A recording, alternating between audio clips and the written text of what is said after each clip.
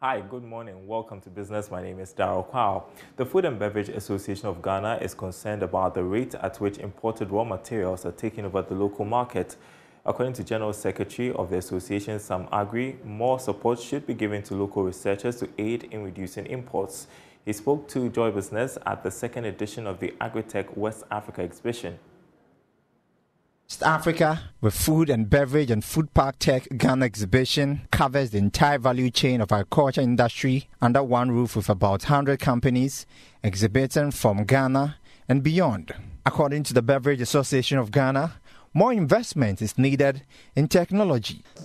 How it is now, technology is evolving, and therefore, as you are doing it, it will get to a time that you expect to change your machinery to expand your facility. And by expanding, you also need higher technology in doing these things. So the costs of doing all these things comes with borrowing. That is why I said if you have to pay a high price for borrowing, therefore you cannot do that.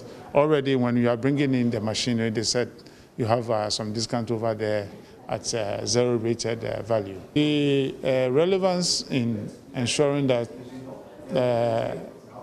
we produce more of what is being consumed in Ghana is becoming alive. But then the cost of doing that is very high. And that is why we say government should look at it to ensure that these companies do not suffer. Because wherever they are exporting to, it's also a good destination to set up your facility there. And therefore, we shouldn't give room for them to repack and go to that country and produce over there.